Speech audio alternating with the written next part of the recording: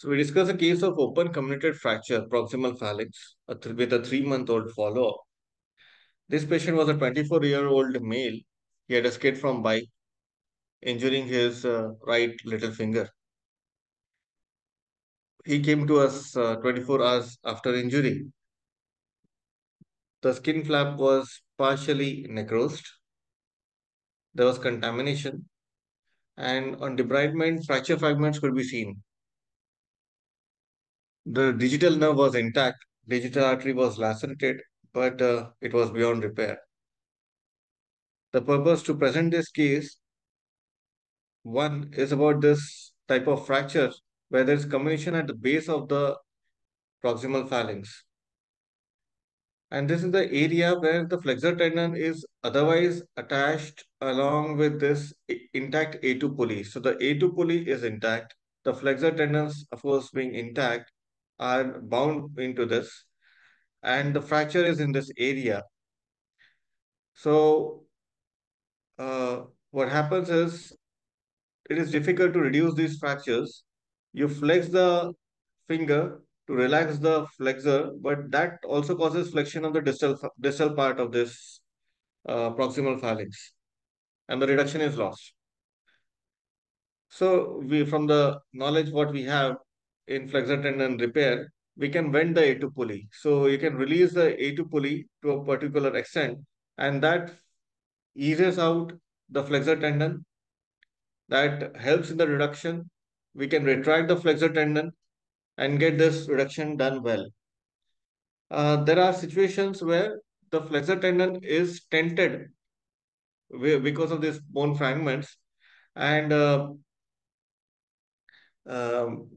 or they may get stuck between the two fragments, as here at the base region. So the venting of the A2 pulley, the cutting partial cut of this A2 pulley helps in this reduction.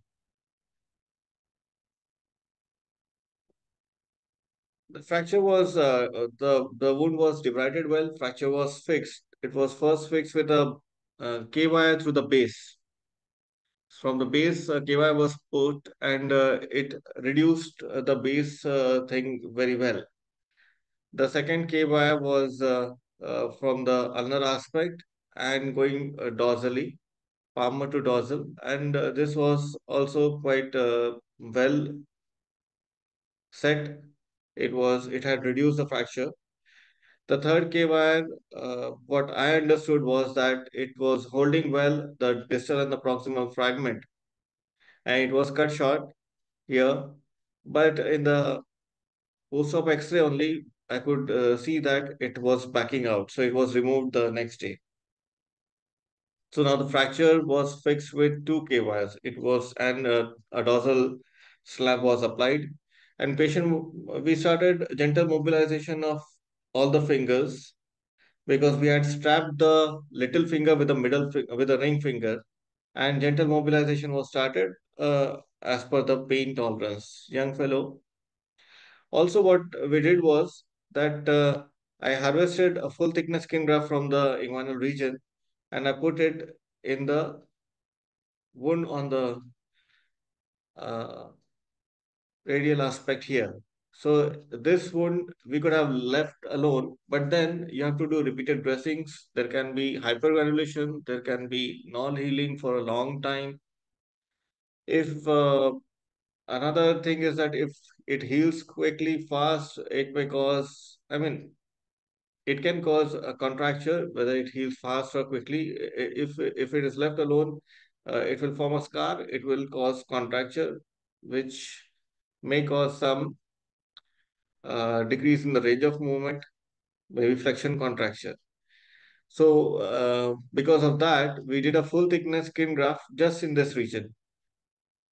This area, otherwise there was no tendon exposed, no nerve exposed. So only this flap was reattached here with tag sutures, and it was left for healing.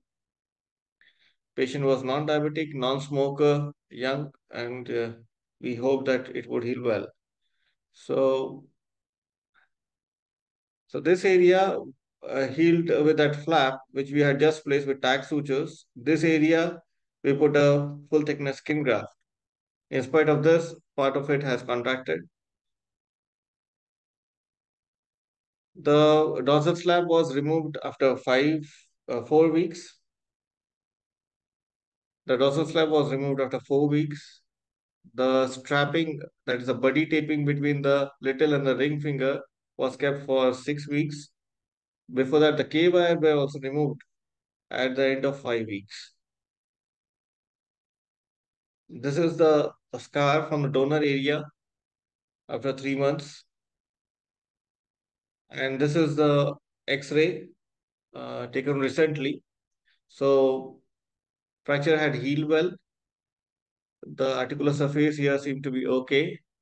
There was comminution, and there is uh, yes, there's some loss of height of the proximal phalanx here. But this was the situation, and we are here. At 3 months post-op, patient has got a painless range of motion.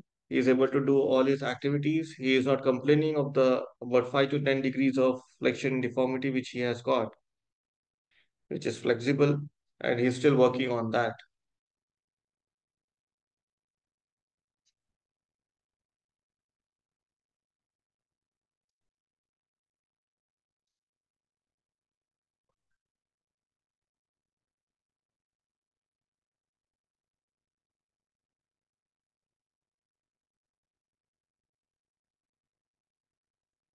Thank you.